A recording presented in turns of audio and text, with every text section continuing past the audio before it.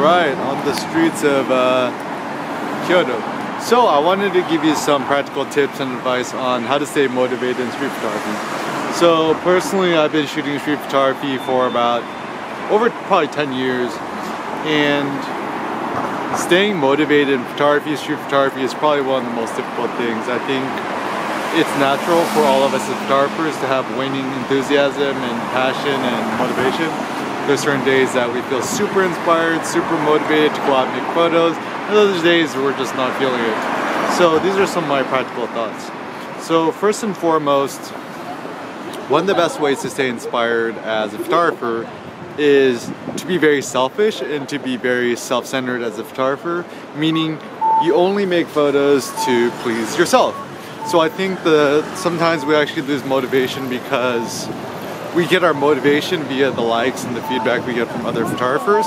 But the problem with that is that if you're depending too much on your own self-esteem as a photographer by getting feedback from other photographers, then when you don't get as many likes or as much positive feedback as you think you deserve, you're not going to be as motivated to go out and shoot. So I think actually for me, in street photography, the best way to stay inspired is just to enjoy the process, to have fun with it. I think for me, ultimately, I really like street photography because it's almost like visual gymnastics. So, like for example, I'm shooting with right now the Lumix LX100 and with the 24mm lens. And when I started shooting street photography, Canon 5Ds, then I switched to Leica. I was always shooting with a 35mm lens. Then I switched to shooting with the Ricoh GR with a 20mm lens, which became a challenge because it's much wider. Now shooting with a 24mm lens is even more difficult, it's more challenging. And that's actually what makes street photography fun, because it is so difficult and so challenging.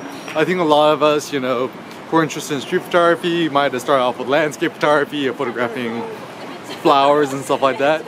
And it's nice and all, but the reason why it gets boring after a while is that it's just not challenging anymore. And so realize that one of the best ways to stay inspired and to have more fun in photography is to challenge yourself more. So for example, that might mean getting closer to your subjects. That might mean shooting more layered street photos. That might mean shooting with a flash. It might mean shooting with a wider angle lens. It might mean crouching down lower and shooting from interesting perspectives, shooting more head-on, being more aggressive in street photography. And so just kind of realize in street photography, you have to make it fun. You have to enjoy the process, and to make it more fun, make it more challenging. And also, ultimately, what you want to do is strive to make photos that please yourself. That photos that you like to look at your own pictures and you're like, wow, I like my own pictures, and photos that put a smile on your face. Because once again, the problem with social media and Facebook and Instagram is that you become a slave to the opinions of others, and we just want to make photos that garner and get us a bunch of likes and stuff like that.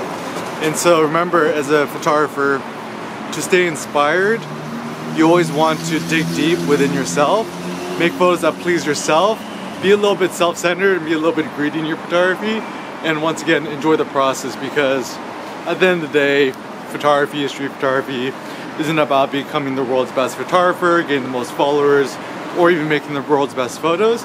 But to me, photography is about having a more fulfilling life, to have more fun in life, to go on more adventures, to get out of your apartment.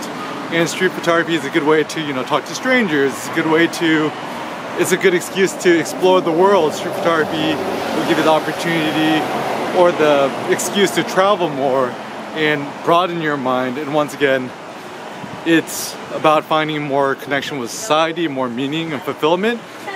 Don't worry so much about the photos themselves, and just know that you could be the most talented, hardworking street photographer in the world, the most talented, but whether you get a good shot or not is kind of beyond your control. So do that Zen-like detachment from the results, but enjoy the process. Peace out.